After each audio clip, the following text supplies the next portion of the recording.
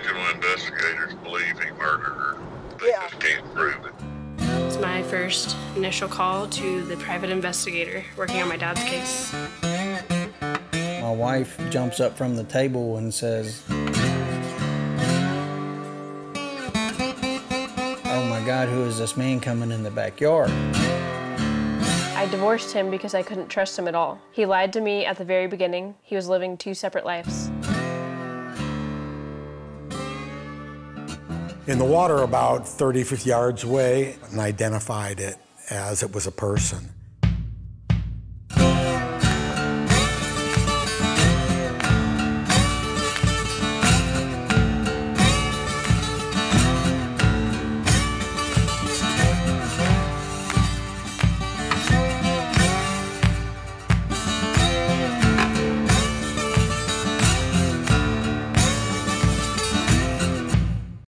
Our first trip down to Florida provided us with a lot more information than I think we anticipated. We had originally gone down there as more of a fact-finding mission just to make sure we felt good about taking on this case and to talk to the investigators working on the case. We did invite my mother, Annie, to come along with us, and the reason I kind of wanted to do that is because obviously she's extremely important to me, and I wanted to make sure she knew what we were doing. So she's not really investigating with us. She just really had wanted to come down and kind of see for herself some of the information we were uncovering. One of the things we had been nervous about when we first went down to Florida is that Chris would find out that we were there. And the reason we didn't want this to happen yet was because we wanted to have a chance to kind of look at the information to make sure that we were going to continue with this series. Of course, after we did decide to continue, we did reach out to him and he has not responded. Of course, we would love to chat with him also. But at this point, so early on in our looking into the case, we really wanted to make sure we had our ducks in a row before we started asking him specific questions. Of course, though, when you're talking to family and friends of the deceased, the word got to him pretty quickly that Annie was in town. Okay, so I got a text from my dad, and it says, "Hey Brianna, I haven't heard from you in a bit. I know that you and Annie, who is here, from what I understand, are cooking up a little commemorative thing on Carolyn. I talked to both Austin and Jenny, and they want no part of it. They both told me that they are in a place of healing, and they are in a really good place right now. I think the thought of it is super sweet. Maybe later on in life they would appreciate something like that. It's been 527 days. I think they need to heal. We all do." I think it's funny that he says it's been 500. Yeah, it's so specific. Is that immediately like, you should be beyond this. Why are you not? And now it's suddenly something that's wrong with you as opposed to something that's like, this is like a serious conversation. So. Well, what I'm surprised about is who is he trying to protect? Why isn't he asking us more about that he's calling a commemorative to Carolyn? Why isn't he offering to help to commemorate Carolyn? So one of the people we really wanted to interview as soon as we got down to Florida was Mike, Carolyn's ex-husband. And the reason for this is because we felt he could fill in so much background about who she was. He was a little bit hesitant because he did know we were making an investigative documentary. So we just agreed that we would leave his comments to being memories about Carolyn and some of the stuff he was comfortable talking about with the boat and when they went and got the boat. And so we've definitely tried to honor that the best we can, and you see that in episode 6. So I think because of that, there came some confusion about what he had told other people he was filming for. Even though he was filming for the memorial portion of our documentary series, it was always and very well stated that it was part of an investigative documentary. So we have included that in there, but he doesn't and didn't at that time have an opinion about the case. And so we tried to honor that by keeping those comments relegated to just being in memory of Carolyn. And I mean, obviously, I think we know from Mike that that's what he decided to say to Chris, because he didn't want to lie to him per se and not say you weren't here, but at the same time, so he said commemorative, even though obviously I explained to him that it was an investigative documentary. I hate the part the most that Chris says it's 500 and some days since Carolyn's death, but how long did he wait to buy a house with another woman in Wisconsin? Like, he's such a hypocrite. Like, if he actually thought we were making a commemorative video, making a commemorative video a year and a half after someone's passing is somehow negative, yet dating a woman and buying a house with her 2 months after your wife dies is somehow acceptable. Yeah. And posting pictures publicly, making it a big thing. It's not even like it was happening, but it's like, hey, world, here it is. Why not be a part of it or say, what exactly is this? He didn't ask for details on it, nor did he say, I'd love to sit and be a part of it or whatever. It sounds very sweet. Or yeah, can you call me? I'd like to hear what you're doing. Like, it's nothing like that. It's just now all of a sudden he's dad of the year. Yeah. I love too how he's like trying to protect like Austin and Jenny. Doesn't seem like he's been trying to protect them No. at any point in this. Right, exactly. Especially because at that 6-month point, he wrote them a letter to tell them how he was doing. He says, hey kiddos, I hope you're all doing well. I miss you all terribly and I hope you all know this. Annie told me that I have to tell you guys this, and rather than telling each of you individually, I'm telling you this way. 205 days ago was hard, so hard for all of us. I have been essentially crushed, absolutely haunted since then. And in the letter, he told them and sent a picture of his new girlfriend. When trying to iron out this timeline, one thing that we were able to do was get a hold of a photo that he sent the kids when he wrote a letter to them, and we were able to check the metadata on that photo. Unfortunately, in the last episode, I had mentioned that the photo had been taken 4 months after Carolyn had passed away. It's actually 5 to 6 months after Carolyn passed away. We were able to track the metadata, as you can see. So I just wanted to apologize that I did incorrectly state that in the last episode. It was 5 to 6 months after Carolyn passed away, not 4 months like I had said. The doctor also told me that the things I am experiencing may be my new normal. Only time will tell. Only recently have I started to feel a bit better. I have been dating only one person. I don't know if you guys want to hear that, but it is what it is. She makes me feel better and not so alone. She is almost 39 and has 3 kids. She has her own house in Mobile, but her kids and her stay with me almost constantly. It keeps my mind occupied. I hope you kids are okay with everything. If I'm we're distant on the phone, it's because I'm trying to deal with things. Right, like At a 6-month point. Like that, and that's fine. Like, it's one thing to start dating again, but it's another thing to send it to your 4 kids, you know, and move someone into a house with you and sell all her stuff and give away photos. What was a box of pictures of you and Sheldon? Yeah. Yeah, like give away a box of photos. One thing that really disturbed me was at the end of the interview with Mike, Carolyn's ex-husband, he mentioned that Chris had dropped off a box of photos over to his house that he didn't want anymore. Those photos were mostly photos of Bree and Sheldon. And what makes this so odd is that Mike has no biological relation to Bree or Sheldon and never acted as a father to them. Bree and Sheldon are Chris's biological children, and then Chris married Carolyn. So Mike is the father of Jenny and Austin, who are Bree and Sheldon's step-siblings. So obviously that's still a close relationship, so don't get me wrong, and Mike and Carolyn were friends. So I can see that they might all be kind of considered family. I just think it's really strange to drop off a box of photos of your biological children to your wife's ex-husband's house. Give them away to Carolyn's ex-husband to store at his house. Yeah, like why wouldn't you store those at your house? Or give them to your children. Or give them to kids, yeah. Yeah. Or give them to the kids. Hey, here's, something to look back on over the years. Plus, the whole text is just kind of a passive way of stomping on it all. Yes. Trying to put an end to it, saying, hey, I don't agree, they don't agree, there's no reason to be doing this. People are trying to heal here, hoping or saying this shouldn't be going on. And no concern for Bree. Are you making this for yourself? Is this going to bring you closure? How are you doing? Like, there's no indication that he gives a shit how her feelings are. What upsets me about this is his lack of compassion for the children in this family. They have just lost their mom, and he has shown them no consideration when it's come to flaunting other relationships that he started immediately after Carolyn passing in front of them. Which I'm not making a judgment call. People should move on when they feel like it's okay to move on. But really, that juxtaposed to Bree making a commemorative video about her mother is really inappropriate when that could be a healing and helpful thing instead of some of the things Chris has done. It was different with Carolyn.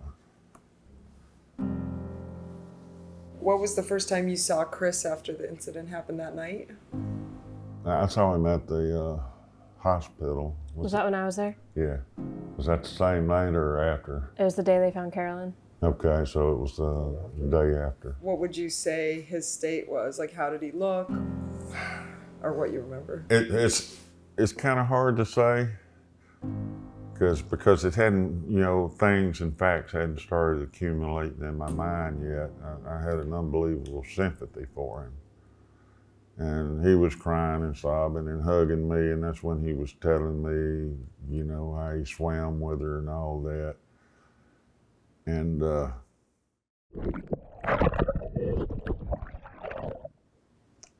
being in shock myself, I really didn't think much of anything. I didn't.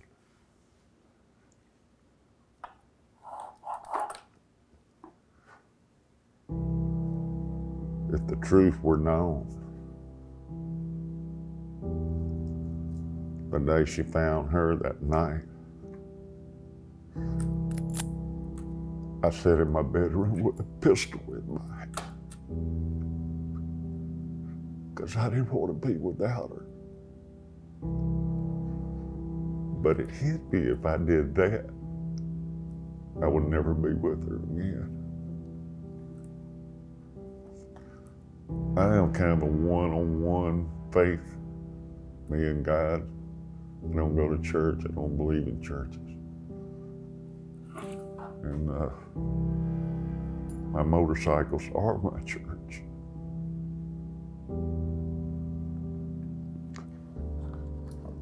But I wanted to be with her so bad. If she wasn't here, I didn't want to be here. And I didn't see that kind of grief in that bastard. I saw him wanting to be more the center of attention. It wasn't about Carolyn, it was about the widower. When we had the celebration of life down there, everybody came in, he took into a bedroom privately. And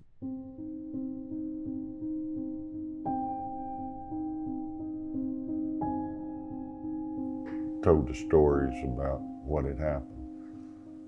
And that's when everybody was saying, "He take you in there?" And I said, "No, why?" And they tell me what he had told them, and that's where all the story, you know, the other two different stories, not counting the one Jason told me, people from California.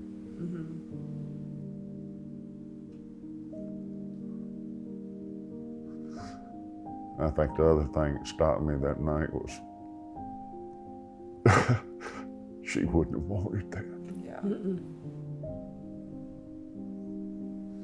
What do you think she would want for you? Keep living. Go on with what time I got left. Even though she had planned on being with me during that time. She wanted me to be happy. And that's something I'll never truly be again.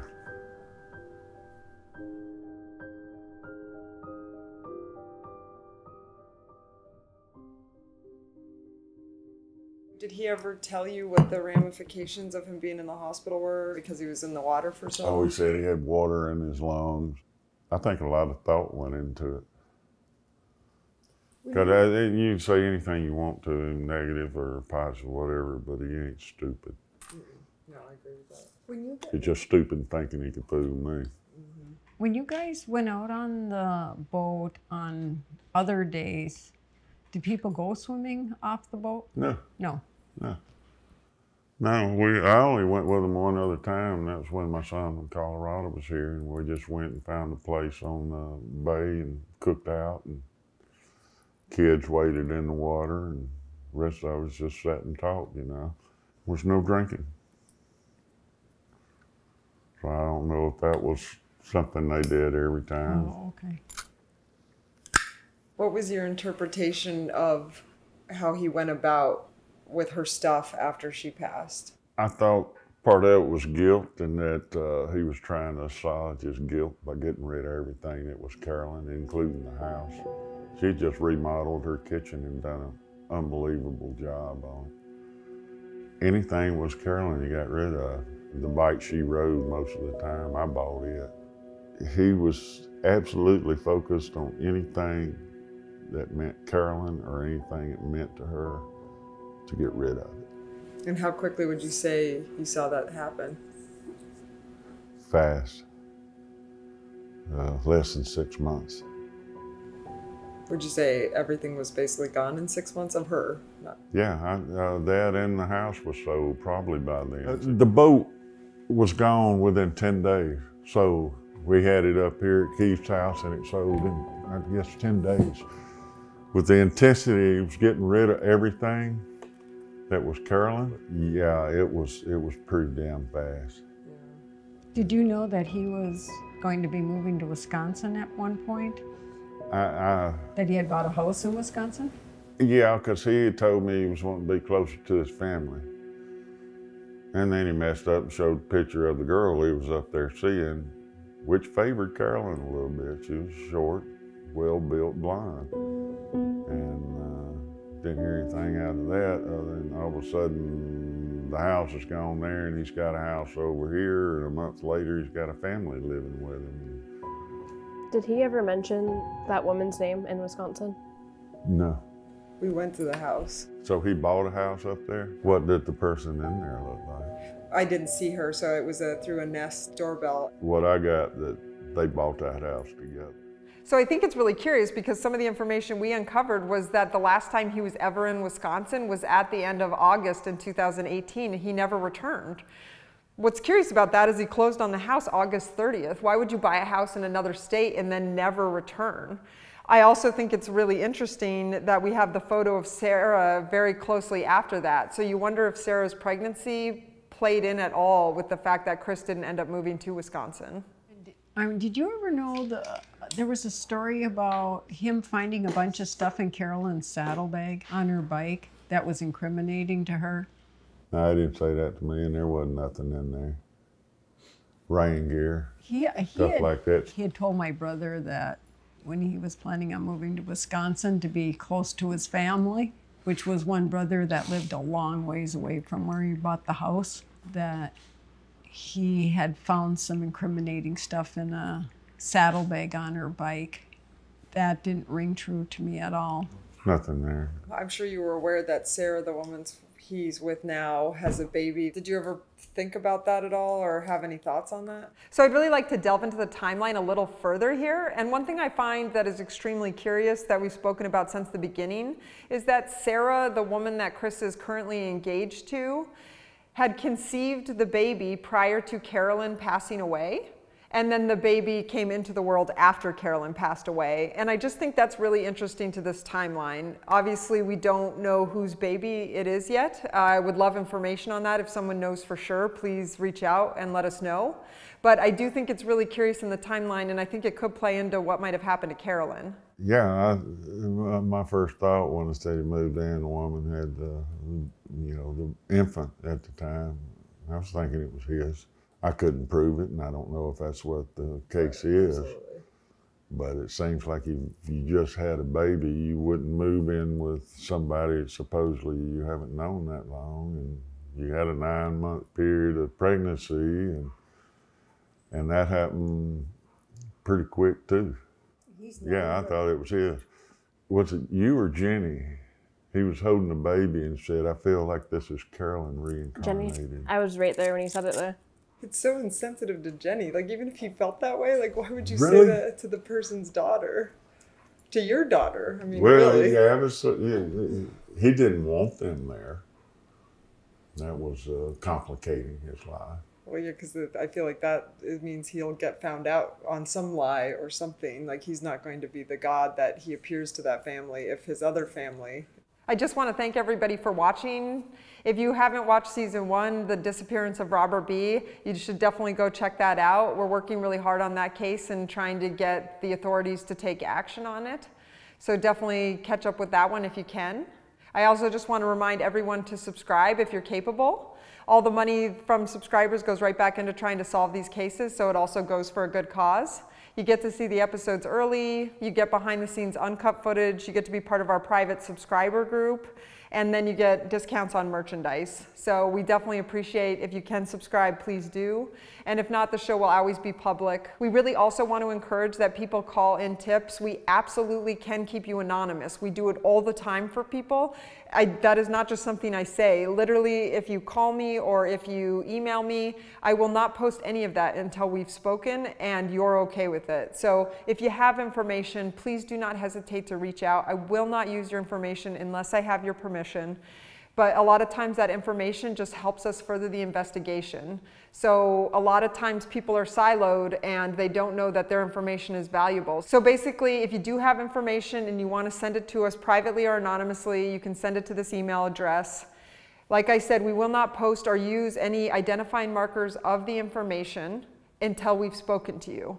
And that's only if you agree. So if you do feel like you have a good piece of information, please feel free to openly talk to us about it. And then we'll talk to you about how we can use that information or what we can do with it.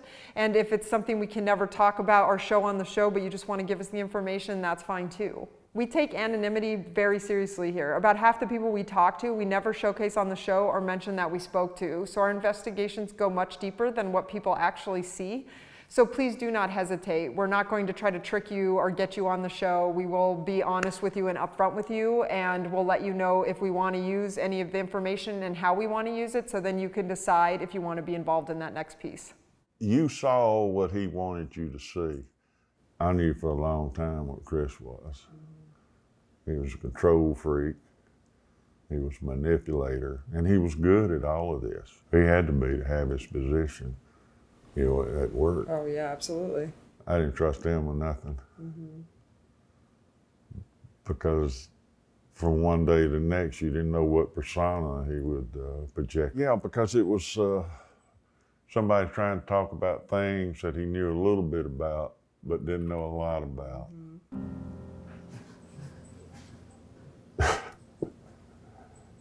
She made me a better person.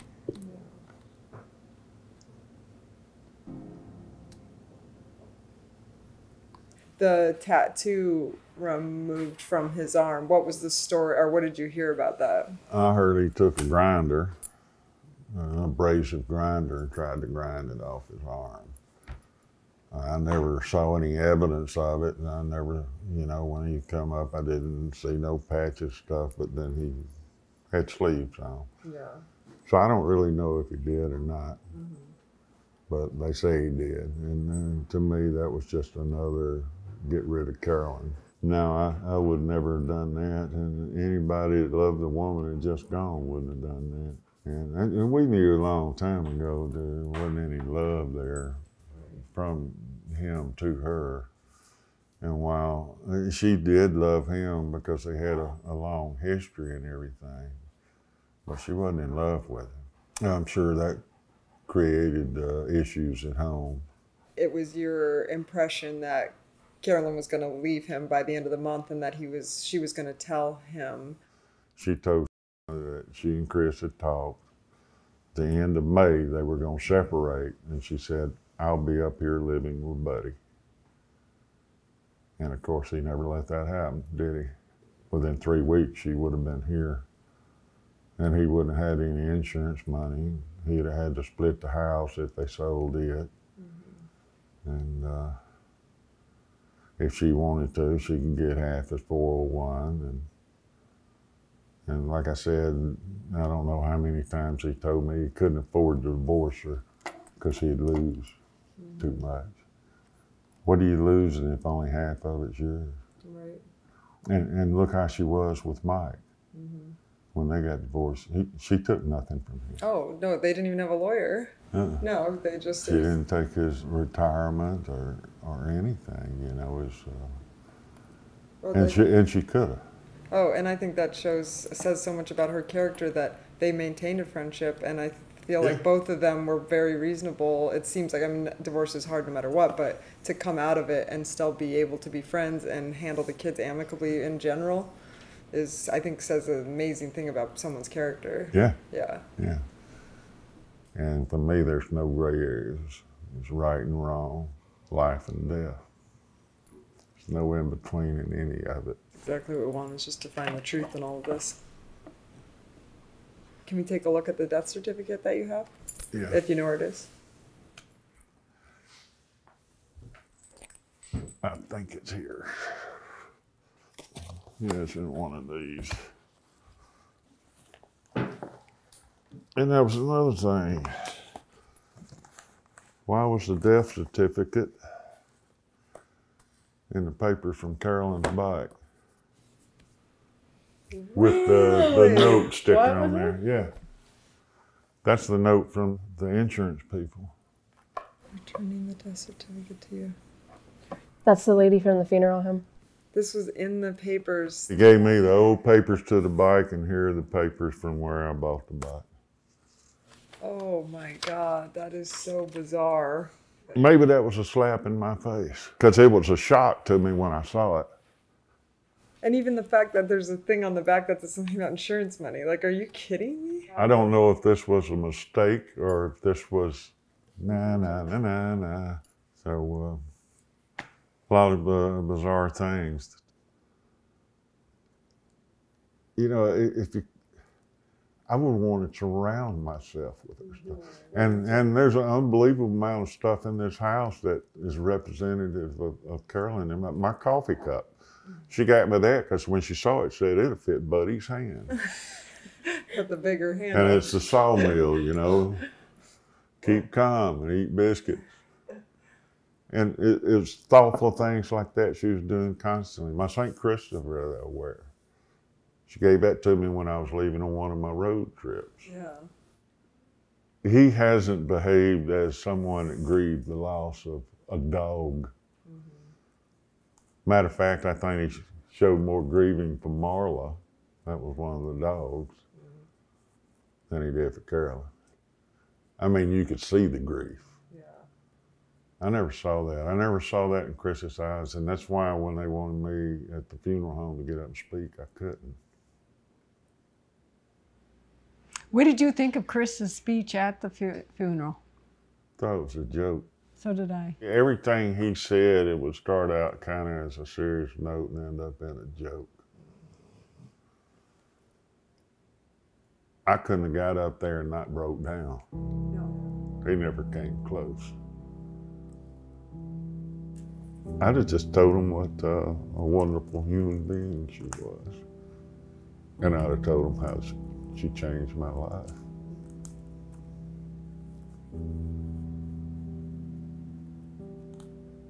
I may be wrong, but I think I knew her better than anybody. Maybe other than, you know, you kids.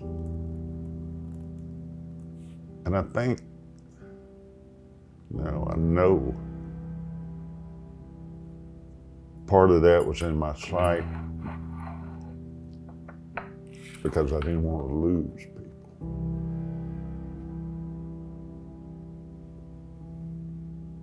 Because overseas, I lost 30% of my company.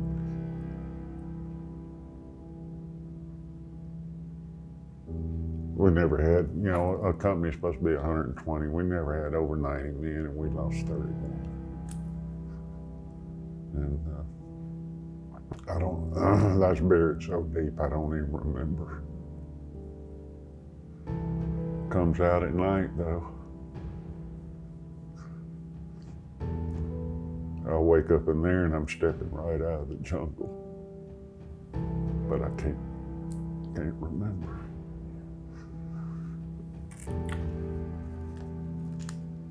She was life to me. She was worth every second of thought and of being with her. She was worth every second of it. And I tell God every night that I thank Him for the blessing of Carolyn.